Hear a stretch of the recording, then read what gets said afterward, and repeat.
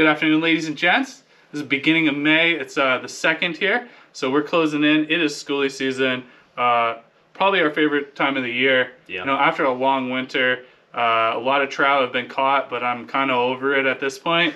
So the smallmouth and largemouth are great, but schoolie season is upon us. I absolutely love it. Pulling out the light tackle, fishing the back bays and estuaries. It's kind of the striped bass for the Joes, you know? Everybody can pull out like a big freshwater rod and go through a little popper, some soft plastics, and have an absolute blast with these schoolies. He's not lying. You know? I think we've pretty much done like our top 5, and it seems like every year we add a couple. Yeah. But our top 5 lures, maybe some stuff that you don't use on the daily, and then some absolute staples as well. I'm going to start off with my absolute favorite, the bucktail. So we got, I think this is 3/4. You know, for schoolie use, I think most people are going to range from 1/2 ounce to 3/4, maybe even to 1 ounce that I've got here. There's a little glow, spro, anything in the kind of the white. I got the sand eel here in the 3/4 as well. You know, for bigger stripers, some of these hooks aren't the best, you know. And stripers are very ambitious. Even a schoolie will hit, you know, like a 1 ounce Andrus. This is, you know, the jetty casters.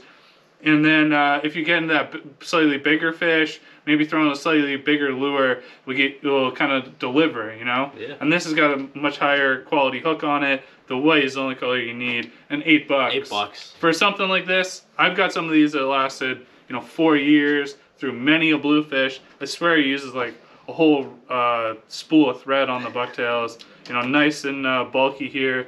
So these things are a lure that will serve you well for years to come. Jake, what are some of your favorites? We'll stay on the bottom. You know, mid-water. Yep. Good old Savage Gear eel. Yeah. $4.99. You get the head and the extra tail. Yep. It seems like one of my first schoolies every year is caught on this. Yeah. It's so simple to fish. Anybody can use it. It's probably why I use it so much. Yeah. You know, a little bit of super glue, you're good to go. This will last a long time. Yep. Pretty nice size hook there too. 100%. You know, for a 3/4 ounce. Yeah. Jig head, you know, that's pretty good. And single hooks. Big fans of single hooks, even though I got a bunch of trebles here. Yep. But we'll get into that later. Staple again. The Hopkins Shorty. Shout out to Matt. Yep. This thing's just great. I mean, yeah. You can cast it a mile, 3/4 ounce. This little white bucktail action on the back really adds to it, and it's so easy to use. Again, I can give this to a 5-year-old, say go cast out, steady retrieve. Yeah. And it's working for you. So that is kind of my 2 that I always start to throw and push people towards, because they're fish catches, single hooks. Yep. And pretty affordable. Yeah, $4.99 and I think $11.99. That's a fact. Pretty good. Yep. Pretty good. White bucktail is that and the single hook that just sells me on those guys. I see Jake's got some trebles. I do as well. I think that I can speak for both of us. So we'll pull out the pliers before we fish these things and just crimp down the barbs. You know, most of my schoolie lures are really used for schoolies, and that's pretty much it. You know, if I'm targeting bigger fish later into July and the rest of the summer, I'm probably going to throw a little bit bigger stuff. So I don't really worry about losing a big fish on one of these days someday because I crimp the barbs down on it. And some of these schoolies will release themselves when you get them on the beach with the crimped barbs.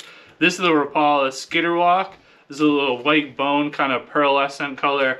Awesome schoolie lure. Most of this Rapala products come with VMC hooks too. So for apples versus apples, these things are rigged up pretty well. And also awesome little topwater bass lure too. You know, 100%. These things cast like a rocket with a light rod.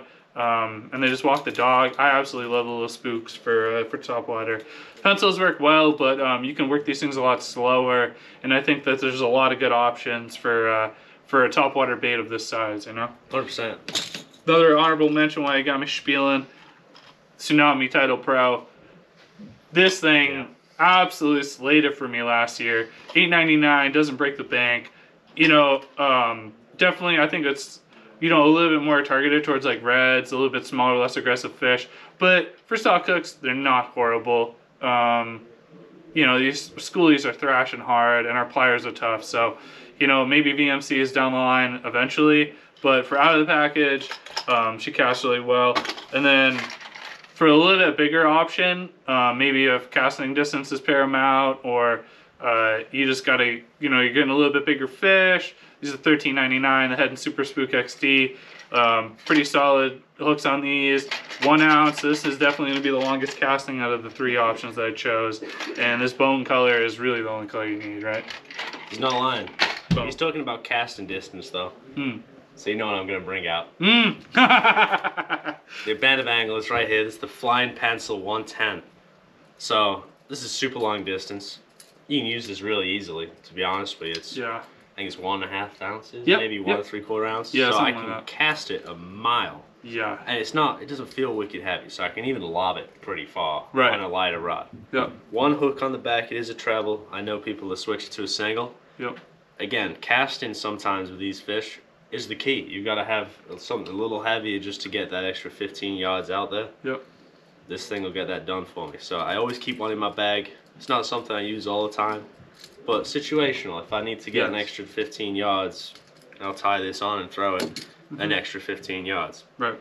Keeping it top water again. I can get the hooks out. Shout out Tsunami. We love the Tidal Pro. Yeah. Love it. This is a little talking popper. Yep. Great. A staple in the game again. I want to say how much? Like $8.99? Yeah, something like that. Like 10. $10 bucks. Yeah, under $10. The amount of fish I've caught on these is incredible. They last and they really cast far again. Something that in the poppers and spooks is really important to get that extra casting distance out there. I mean, my top water's done. Yep. I'm gonna keep going. Yeah. I've had too much. Yep. I'm gonna go with something new. Tried them last year, had some good success. This is the Nomad Vibe. This color is just incredible, to be honest with you. It looks like a herring. It looks like all kinds of little bait fish we've got running around here. Chubs. The profile fits everything that the stripers are looking for. Yeah, the size is definitely right. And super easy to cast and fish with. Kind of like a lipless crankbait type deal. You can yo-yo it, but straight retrieve does the job. BKK stock hooks on it. I love it. Fish it freshwater too, especially the last couple of weeks here when the herring have been coming in. Yeah. Look for me to be throwing this because it's been working, I'll tell you that for free. Yep. And I'll go Magdata. Small Magdata, fits the profile, everything we're looking for. Little chubs in the back, killifish, you name it. Yep. It's there. Super easy to use again. Cast it out, fish it like an SP. I do love this in little estuaries where there's a lot of current because you can really get it to work pretty well. And it just really is a staple, little snack size. Again, we're not looking for something too big for these fish. They're just looking for a snack, and bone can't beat it in my opinion. Absolutely. So, a little staple. Yep. And casting well by design instead of weight. I will add that those flying pencils also come in a sinking and a floating too. So maybe if your rod isn't rated for that, you could find like a happy medium there, you know? Yeah, I do have a meat stick for the Schoolies. Yeah, that Legend Extreme. If he blinks, I'm taking it. Maybe something that most people don't think about. I know this has made Jake's Schoolie pick in previous years, but in previous years we didn't have these guys. So 1.5 ounces. This is a 4-inch bait. This epoxy jigs cast like an absolute rocket. Imitating these small sand eels, creek chubs with the bone color, and then the squid that have shown up in the last week with this pink. A lot of times when I buy these with the intention of using them for stripers, I will add a little fly teaser. So like maybe a little pink bucktail and some like artificial squid tentacles from our fly department. And then I'll pretty much always put a little white bucktail on the bone, maybe a little flash in there. I just think it kind of dresses them up. If it doesn't make the fish bite it more, it definitely, it definitely hooks me, you know what I mean? I remember there was a day, 3 years ago, when McP had a little squid tail on the back of it. I stole it from him. I caught a bunch of fish. Ever since then, I've been sold. And we make these. These are designed by the boys. These are designed by the boys. By the boys. Color approved by the boys. Exactly. Color approved. The Mighty Fish hardtail. Buy them. Look out for them because. I mean, these just, I really do preach to the choir about BKK hooks. They're just the best I've ever used. I'm just blown away by them. So the fact that we can get something like this with the Schoolies, it makes it easy catch and release. And between this and maybe the SLD, these are probably the longest casting lure 100%. up here for sure, you know, 100%. without being super heavy. So like your average inshore rod is gonna have no problem with launching these things an absolute metric mile. Now you mentioned BKK. Yeah. This is probably our third season of really using BKK. Yeah. How many hooks you changed this off season? Dude, I'm going to SPs. Like I've never had SP minnows last a quarter of a season. Like honestly, you know, I have so many VMCs at home because I'm just used to rehooking them and resplit reining them. You know, 2 years with Raptor Z's on SP minnows, and that's saying something. And they look mint. They just look like a gunmetal gray. There's no rust, no. Yeah, no rust. They're super strong. I like, you know, the Raptor Z, like the hook style. I feel like it clears the barbs better, so it's easier for me catching and releasing. I'm just blown away. Really, I can't say enough. Boom. There you go. You know. Had to get it out of my last little soft plastic, the Light Ron Z. These are like the inshore jig heads. Pretty solid hook. This silver metallic color, it really in all the sizes is lights out for me.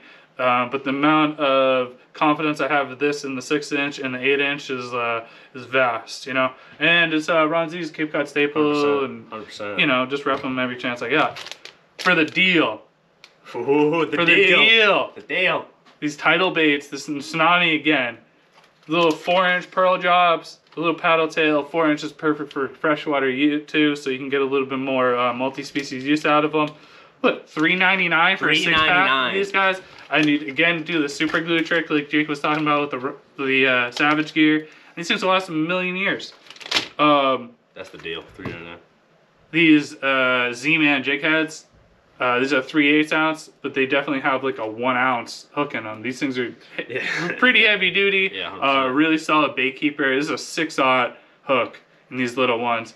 Again, I don't need super heavy fish in these schoolies, but it's always nice to have a hook that's built stouter than what you need it for. And I would rig these guys with the Tidal Pro, and that's the absolute schoolie slammer for 100%, me. 100% you know? For like $1.